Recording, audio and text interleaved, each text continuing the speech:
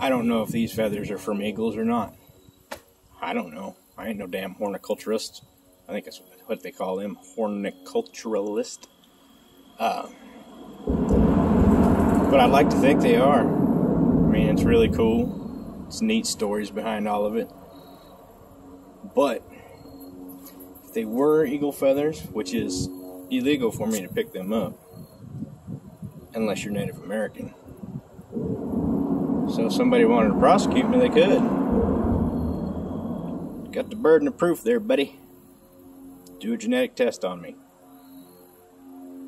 You pay for it. You pay for all the genetic testing. Because you got to prove that I'm not Native American. Alright? I get me some free genetic testing. Unless I don't have what I think I have. In which case I pay a big fucking fine. But I'll take the chance. Because it's worth it.